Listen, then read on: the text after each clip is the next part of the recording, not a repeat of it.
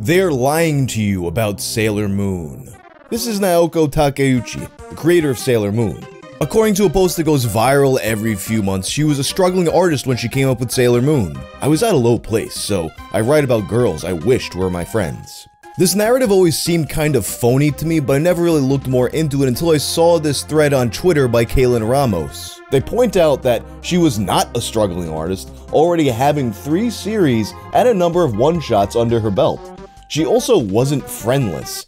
In fact, according to interviews, Sailor Moon was inspired by conversations and experiences with her friends. So basically, this was all just a fake viral feel-good story that ultimately just infantilizes a successful creator. If you want to look for yourself, check out Kaylin's thread that includes high-res scans of interviews.